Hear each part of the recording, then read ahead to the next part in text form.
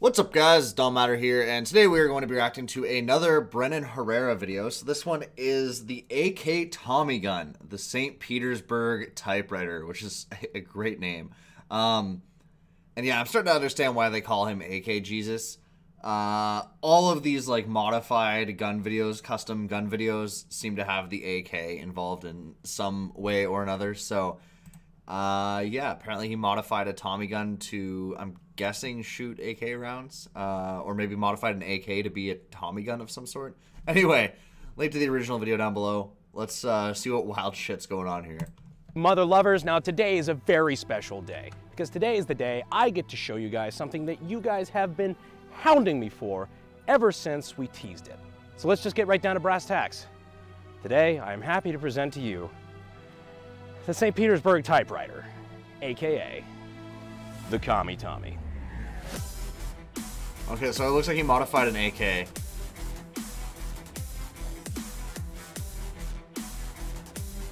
Now last summer, we did a Curse Gun cool. Images video where one of the pictures that we talked about was kind of a blend of an AK and a Thompson. Now I mentioned that if that video got over 200,000 likes, that we would try our own hand at making our own St. Petersburg Typewriter. Guys, I'm not even kidding, that turned out to be our most liked video that we've ever done. Right now it's sitting Everyone at like wanted to see it. just under 250,000 likes. Now doing something like an AK Thompson isn't exactly easy, especially if you want to do it right. But me and my guys, we were up to the challenge. A lot of work went into it, a lot of custom fabrication, all of which we'll get into later. So in the other the AK-50 cal video, I asked, like, was he planning on selling this? And somebody was saying that he actually has like a gun manufacturing license or whatever the specific thing he needs.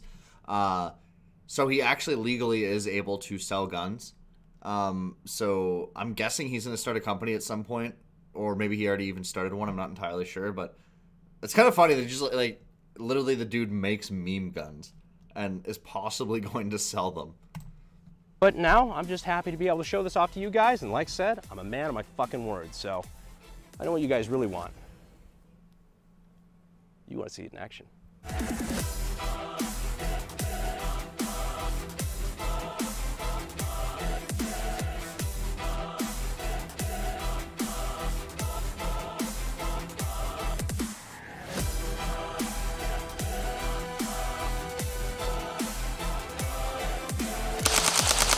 Oh my god.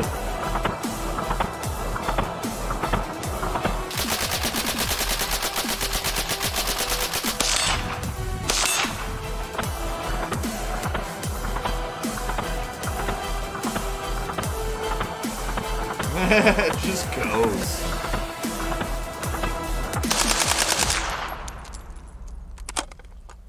Keep the change, you filthy animal. So what the FPS fuck Russia is reference. this thing? So originally we called it the St. Petersburg Typewriter as kind of a, joke about a Russian AK equivalent of the Thompson, which is the Chicago typewriter. Specifically the model Thompson that had the drum magazine and this forward grip here. Iconic gangster weapon. And, yeah, I was gonna say, that's probably like the most iconic weapon when it comes to like early 1900s, like bootlegging and mafia. And yeah, just like the entire like association with like the Chicago crime of that era. Like, it's gotta be one of the most iconic guns just in general, just because of that era and like the movies that came out. And then obviously, like the movies like the 70s and 80s and right up until today that are, kind of playing on that trope. Still looks pretty gangster as an AK. So Chicago Typewriter, St. Petersburg Typewriter, even though later on I started to like the name Commie Tommy a little bit better. Rolls off the tongue. Now the original photo had a drum in it, but it didn't really specify the caliber. So I asked you guys whether you wanted to go 45 ACP drums like the Thompson, or something a little bit more Soviet like the PPSH-41, which is chambered in 7.62 by 25 Tokarev. The answer was resounding Soviet 7.62 Tokarev, so that's the direction we went. And honestly, it just kind of feels more AK somehow. Now, just a reminder, it was my subscribers and the effort of this community that got us over that 200,000 like mark that made this gun happen. If you would like to be a part of said community, first off, be very, very careful. It's a jungle out there. But if that doesn't scare you away, you could always just hit that subscribe button. See more cool projects like this. Now, something like this, obviously, like we were mentioning, is very, very custom.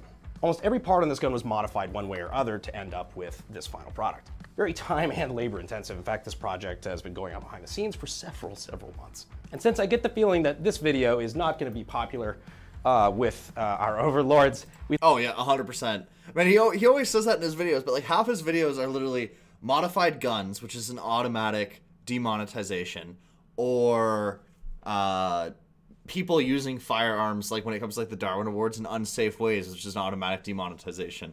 It's like when he uploads his videos, I don't know if he does it himself or if like he has like a team or whatever. I'm assuming he initially started on his own. But does he not read what the monetization stuff says? Literally, when they have like the drop down list for do you want this monetized or not, when you get to like firearms, if it's modified or used in an unsafe manner, that is automatically at least limited to monetization.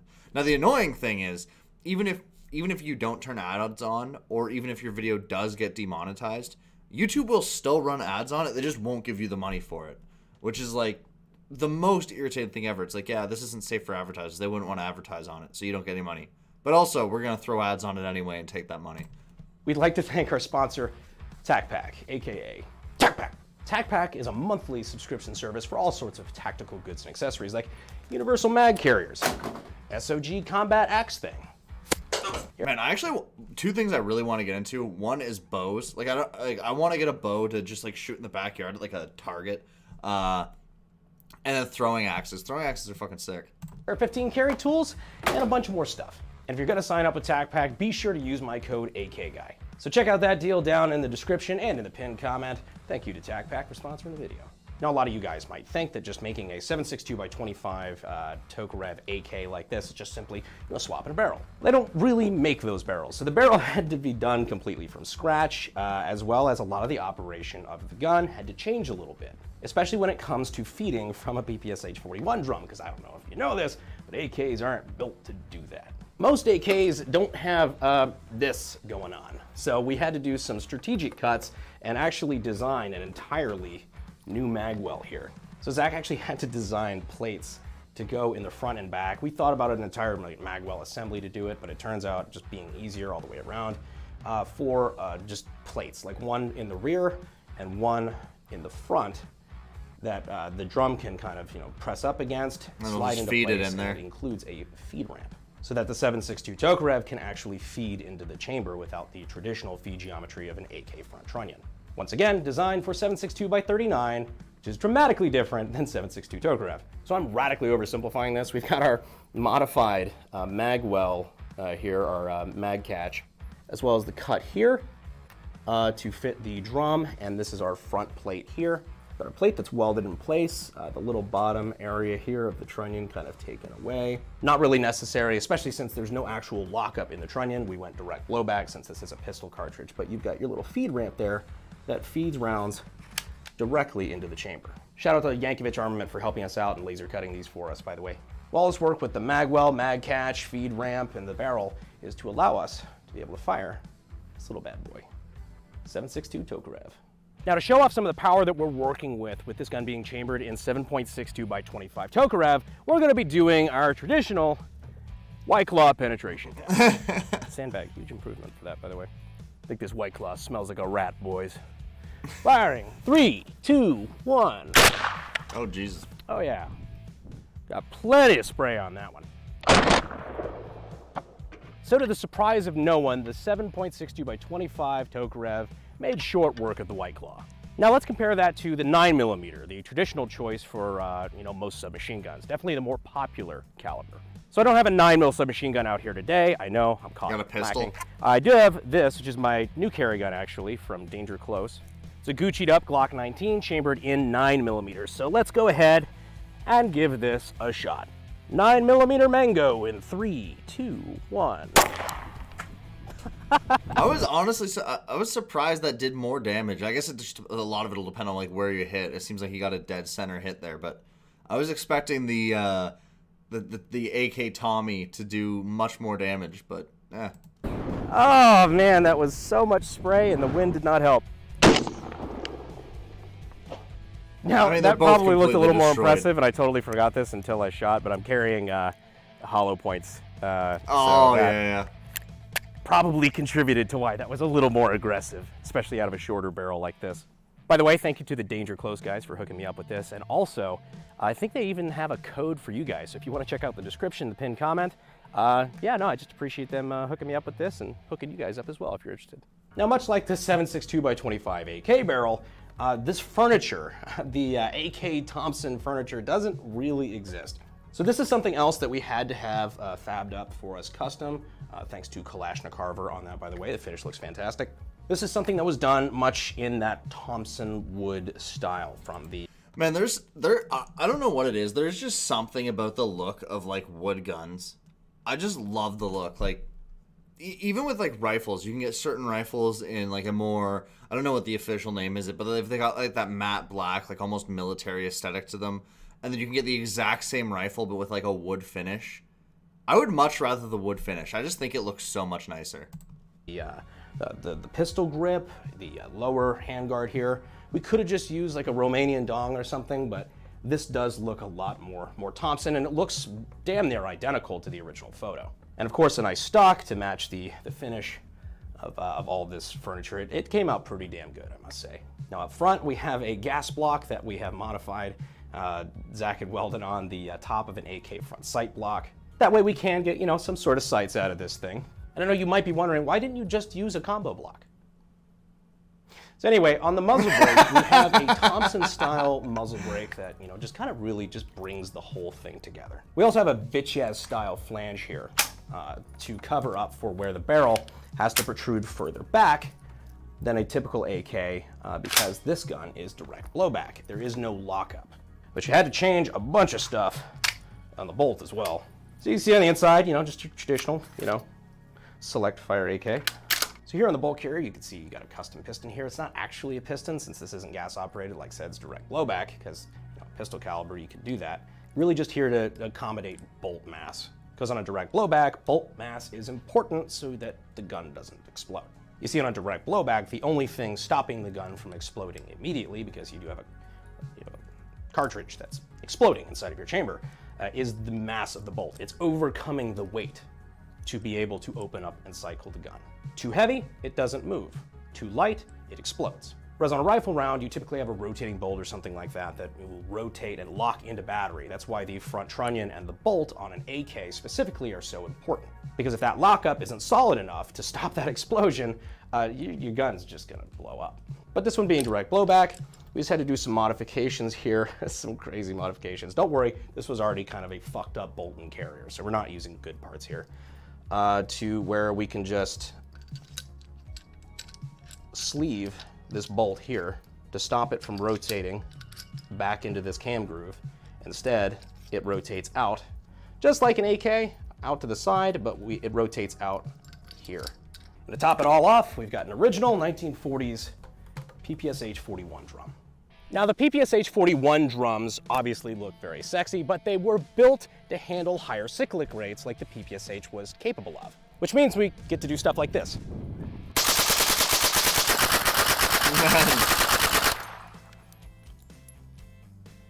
Well, boys, you can file that one under promises made, promises kept.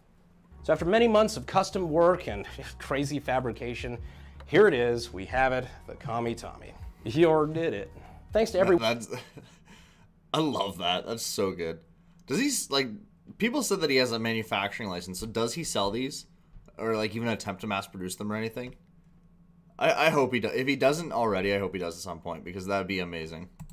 I guess they're probably like, I don't know, some of these guns have been around so long that I guess it wouldn't be copyright infringement. Like, it wouldn't even be copyright anyway, but would it be, intellectual property theft or whatever? I don't know how long the intellectual property on some of these last, but he'd also have to like custom make it from the ground up with a lot of this stuff, wouldn't he? He wouldn't be able to use parts from other guns. Yeah, I guess there's a whole bunch of like logistical issues logistical and legal issues even past him having a manufacturing license when it comes to that kind of stuff. Who helped us hit the goal to make this happen, and thanks to everyone for your patience. The ones that were actually patient. Anyhow, guys, it was just another project for the books. Be sure to subscribe and stick around to see the next cool project that we do. Thank you for watching to the end. And as always, I'll see you sexy YouTube mother lovers in the next video. Thanks. Man, I hope he ends up making, mass producing these. Okay, there's a little bit after, like, a post-credits thing here. What do we got here? Wimdy. It's fucking Wimdy! God damn. It is fucking Wimdy. Somebody ordered the spicy chicken nuggets from Wimdy's. Such a Now, the dumb PPSH-41 joke. drum obviously looks very sexy, but it's meant to handle higher cyclic rates, kind of like the PPSH-41. That's stupid. That was redundant. Now, the PPSH-41 drum looks obviously super sexy, but it's also... Now, the PPSH-41 drum, aside from looking obviously very sexy, is meant to have... Fuck. Now, the PPSH-41 drum, obviously very sexy, but meant to... Fuck!